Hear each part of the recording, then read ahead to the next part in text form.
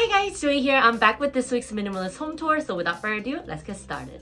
Hi everyone, we will start this week's tour from my living room, and I actually wanted to point out one change that was really small, but they made a huge difference. Now, you can see that my floor is pretty clean, but today is actually not a clean minimalist home tour because usually before, whenever I said it's a clean minimalist home tour, I've actually folded away the laundry in this basket.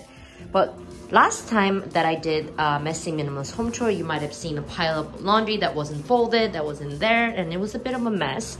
And I haven't come up with a system to fix that until this time. Ta-da!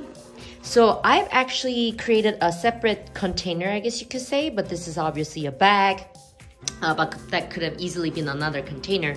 Now all the laundry that I've actually done and that's dried, but I don't have the energy to fold yet because I'm one of those people on the days when I don't feel like doing anything, I really can't do anything. And these are clean laundry that's been washed, that's dry, that I'm not ready to fold yet, and I put them away in the back. So I'm actually not having to deal with any mess up here or in the basket along with folded clothes. So all my folded clothes that are organized and done can be put away in there, and all the laundry that's done, that's clean but not folded yet, can stay in there. So this way, I can always have clean aesthetic without actually having to always be on top of things, because like I always say, I am not perfect at all. So that's one tip that I really want to share with you guys. And clearly you can see that the laundry rack is empty, which means laundry's being done. So we'll go ahead and seamlessly move into my kitchen. Like I said before, today's minimalism home tour is not a clean minimalist home. So you can see that I still have the dishes.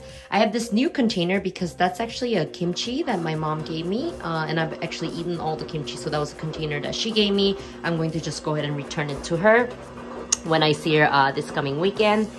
And over here, nothing much, just burrito and things like that. And down here, I got this box of seaweed from one of my clients today. That was really nice. And there's my trash can and 3 of my shoes that I actually wear.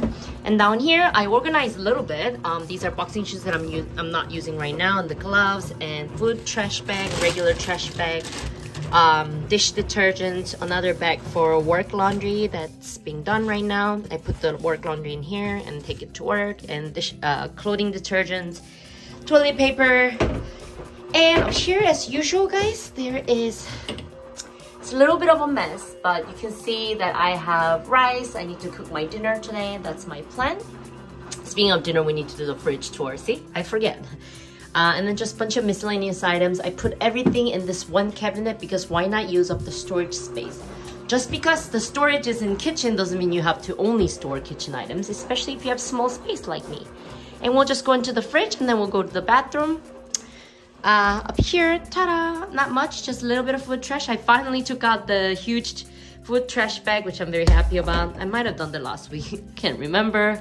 But you can see I have a little more groceries because I'm trying to cook today, and I got myself more of those pomegranate vinegar thing. I can mix some water in there, and then I can make multiple drinks out of that. So that's a very budget-friendly way to make some beverages for yourself whenever you feel like drinking something. And over here, we'll move into our bathroom. Now down here, there's nothing much. And up here, also nothing much. And then, you know, I still haven't fixed my shower head. I will get to it. I have to fix that anyways, if I ever decide to move out and things like that. So, and over here, foam cleanser for my skin and shampoo and conditioner, toothpaste, toothbrush. And this lotion, I'm actually almost out. So this was kind of like a hand cream lotion that I was using. I know it says face cream. This one's from Finland actually. So if anybody's from Finland, you might recognize the brand. But I kept this at work for my hand cream. But now that I know I'm almost done with this lotion, which I plan on using up, that's why it's still here. But it would be like this pretty soon. So I'm going to go ahead and go through that. And then once I'm going through that, I'm going to bring another hand lotion or something at work. And if I don't have enough at work, then I'll just buy a new one. But that's what's going on. There's this little face serum. This was a gift from one of my clients as well. That was really sweet. That was the Christmas present, and I'm finally using it on my face and neck. Little hair roll and things like that. And up here, some items that I don't really use that often are kept up here. Some disinfectant thing for my hand. And then another thing of the Vaseline, but that was actually, one of these was gift from my mom. That's why I have double. Usually if I have double of something, it's probably because someone gave it to me, not because I bought 2 of something. Because I everything's within walking distance in Korea. Like there's like so many little stores and convenience stores and things like that within like 3 to 5 minute walking distance for me. So it makes no sense for me to stock up on them. So I usually only just buy one item and I go through them. And if I ever have excess, which does stress me out sometimes, it's because it's a gift. And you know, I also try and practice, you know, the art of accepting things to an extent. Sometimes I don't like being bombarded with too many items, but yeah, these two I can probably use up pretty quickly. Deodorant, hairbrush, and some feminine products. And guys, that's literally it for my minimalism bathroom tour. For my new subscribers, there's mold killing spray and then 2 scrubbers. Smaller scrubbers for the surface, big scrubbers for the floor. I'm sure many of you already know that. So that actually, you guys, is my minimalist home tour for this week. I hope you guys liked it, and let's just go to the outro.